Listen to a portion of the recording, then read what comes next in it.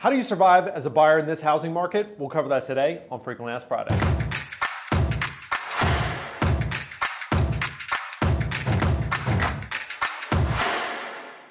What is going on, party people? Thank you for tuning in. In this video, I'm going to give you 3 tips on navigating today's real estate market as a buyer with higher prices, higher interest rates, and a remaining lack of inventory. Before I jump into it, if you would like, subscribe, do all that stuff for the algorithm. Thank you in advance for that. So let's just jump right into it. First and foremost, let's diagnose the problem. So housing affordability, according to the National Association of Realtors Housing Affordability Index, is currently a 30-year low, meaning this is the lowest level, this is the least affordable time that we've seen to own and purchase a home since 1990. Not a great stat. We've also, part of that, we've seen interest rates double from the low 3s all the way up to the 6s now at the time of this recording. And then last but certainly not least, home prices have appreciated anywhere from 30 to 40% in the last few years, depending on what side of town that you're looking on, what area you're looking in.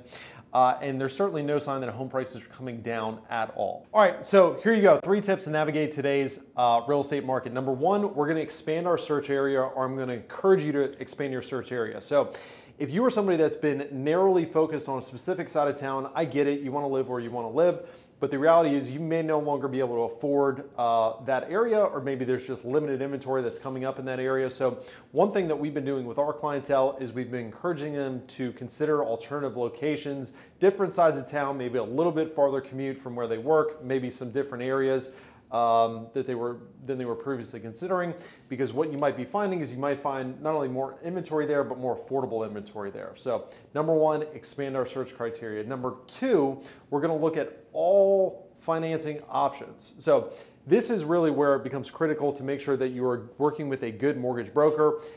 If you are just somebody that typically goes through your bank or your credit union for your mortgages, that's great, they can do them. Unfortunately though, most of those shops are not set up for mortgages primarily versus a mortgage broker who that's all they do every day, all day.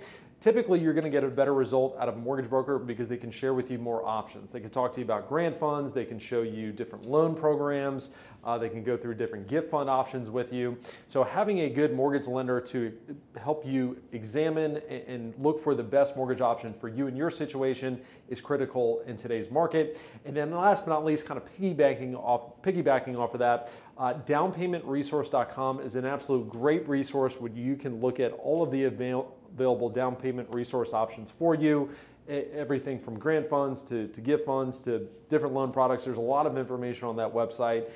If that's something that you are in need of, definitely a good place to start and look at your options. So I hope you found value from those 3 tips. If you have any questions, comments, throw them in the comment section. Thank you for tuning in. Look forward to seeing you next week.